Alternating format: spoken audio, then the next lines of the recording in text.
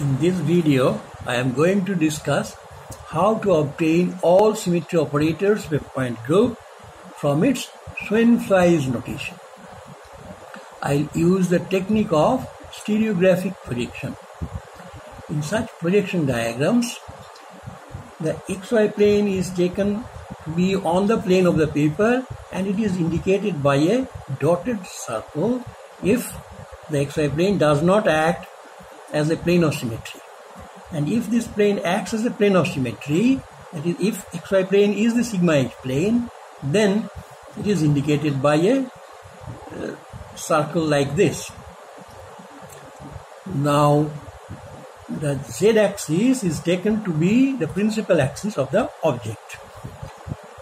Projection of a point P on this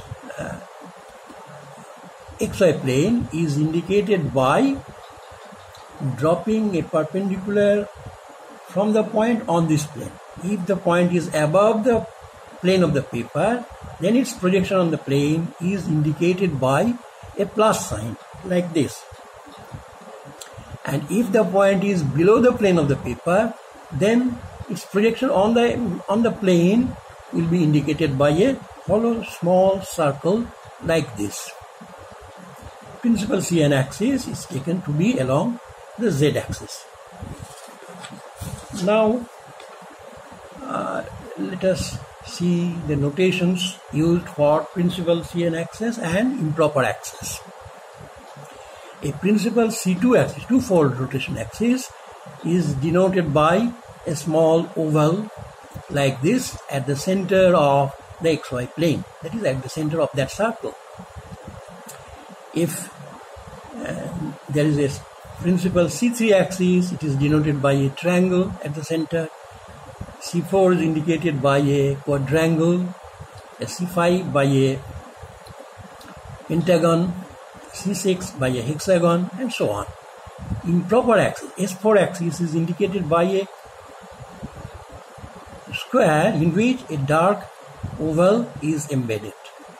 Similarly, S6 axis is indicated by a hexagon in which a dark triangle is embedded. These are notations usually used in stereographic projections. Now let us start with the smallest possible group. Let us start with the C2 point group, C2. It has identity element and a C2 axis. From this Schoenflies notation, these two are indicated.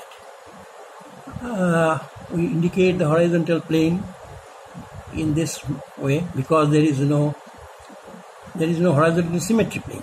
The XY plane, this is the XY plane. And C2 axis will be denoted by this. Now suppose there is a point P above the plane of the paper. Its projection on the plane of the paper will be somewhere here indicated by this notation because actual point is above the plane of the paper. And when the operator E is applied, it remains here. And when the operator C2 is applied, the actual point turns to an angle of 180, comes at somewhere here, and then when it is projected, it will go to a place somewhere like this by 180 rotation about the Z-axis. This is the C2 axis along the Z-axis like this. This is the Z-axis. This is the Z-axis perpendicular to the plane of the paper, and a C2 rotation will bring this plus to this position. Actual point will be turned and its projection will be indicated by plus. This is a complete diagram, stereographic projection for the C2 point group because no other operation is possible. If we go on turning, if we carry out a further C2 rotation, it will come here. Further C2 rotation will bring it here. So these 2 points will be coming up again and again if we carry out these 2 operations again and again. So the operators are identity and C2 about z-axis, and this is the stereographic projection for a C2 point group. Now suppose we are adding a C2 primed axis perpendicular to the C2 axis. Perpendicular to z-axis, we add a C2 primed axis. What will happen?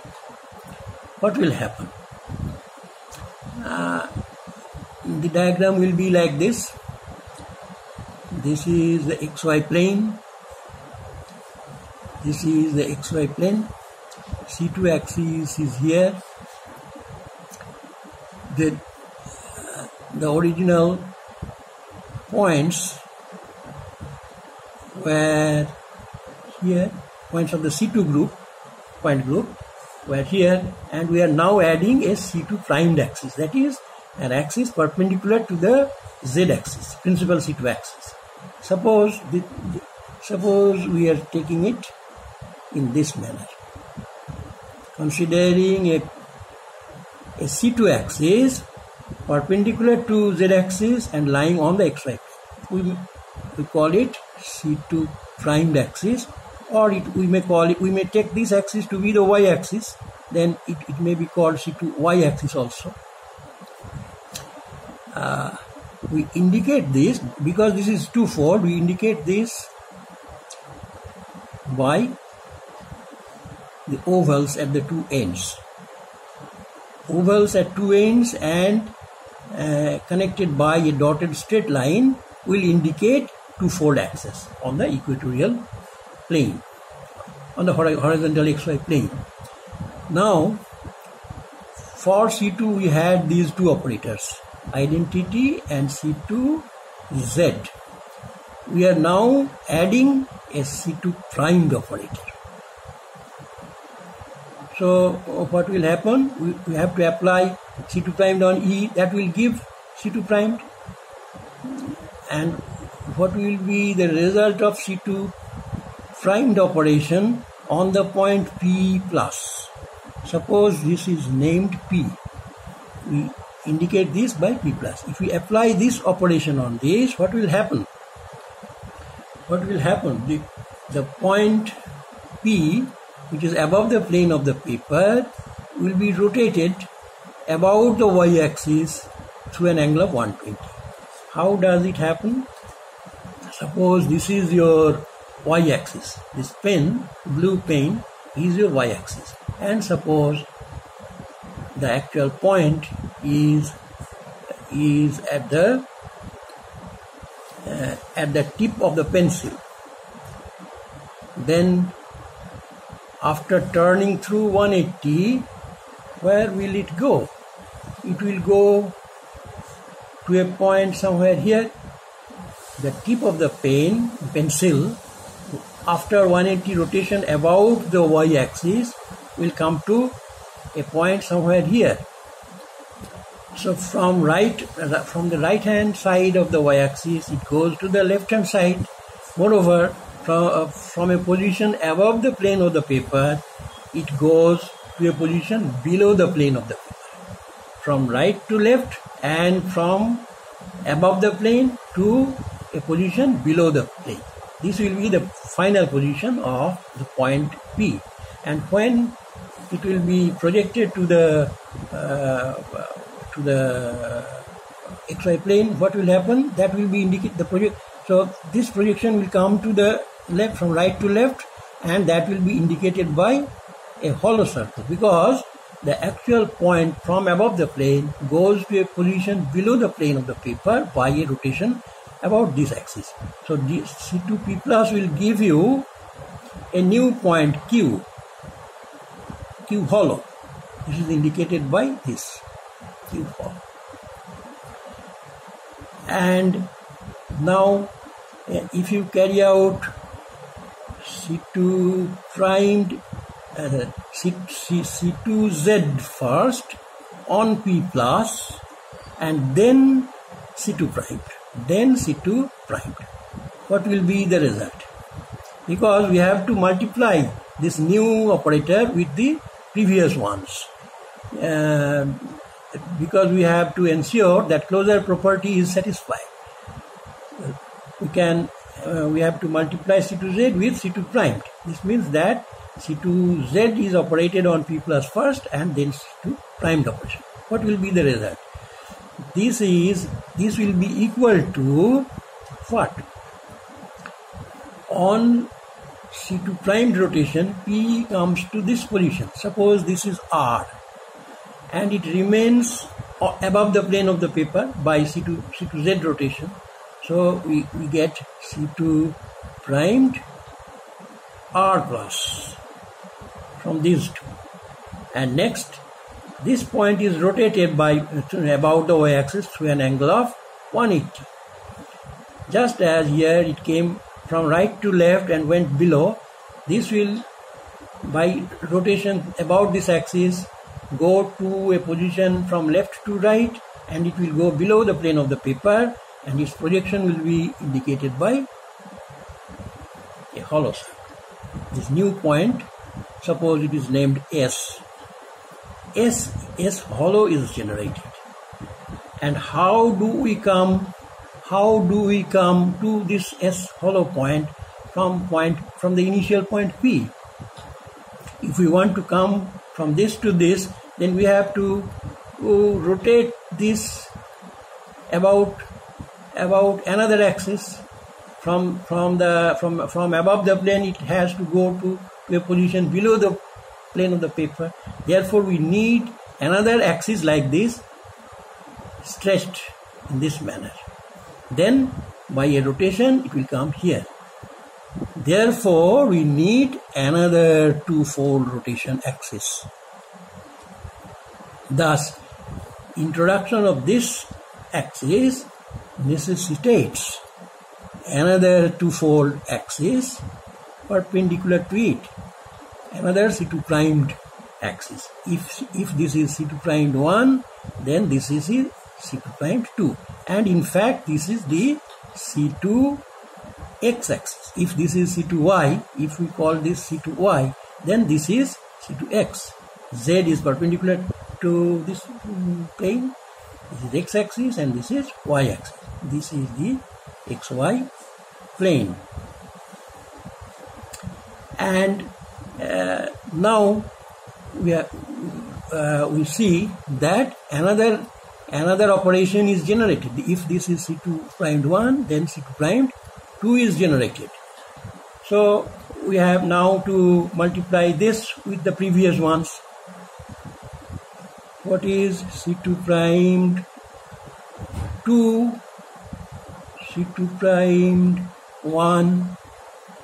What is this? If we multiply this, C2 primed 2, C2 primed 1 on P plus. The initial point is denoted by P plus. C2 primed 1 on P plus gives you Q hollow. So C2 primed 2 Q hollow. What is that? Q hollow is this. C2 prime 2 means that you have to rotate it about this C2 prime 2 axis, that about the x-axis. This rotation will bring you from Q hollow to R plus. From that side to this, by 180 rotation about this axis, it will come from this position to this position. So the result will be R plus. And how do you come from P plus to R plus? From above the plane to a position above the plane, to a new position above the plane. So you have to turn about the z-axis. Then P plus will bring you to R plus. So this is C2Z about z-axis on P plus. Therefore, this product is actually C2Z. So no new operation is generated. This is C2Z. C2Z was initially there. We will find that no further new operation will be generated. And so there are these four symmetry operators will constitute a group closure property will be satisfied. Take any two of them, multiply. Here we have multiplied these two, we have got this one, C2 primed 2 on P plus. So these are the four operators of a new group with a stereographic projection like this. This group is called D2 group. One identity, then one C2 axis, C2Z, then C2X. These are symmetry elements. I am not writing the hats, because we are writing the symmetry elements. C2, OI. These four symmetry elements are there, and these symmetry operators are possible. This is a complete D2 group. This is the stereographic projection written in we can usually a neat diagram you will find in books for D2, a neat diagram like this.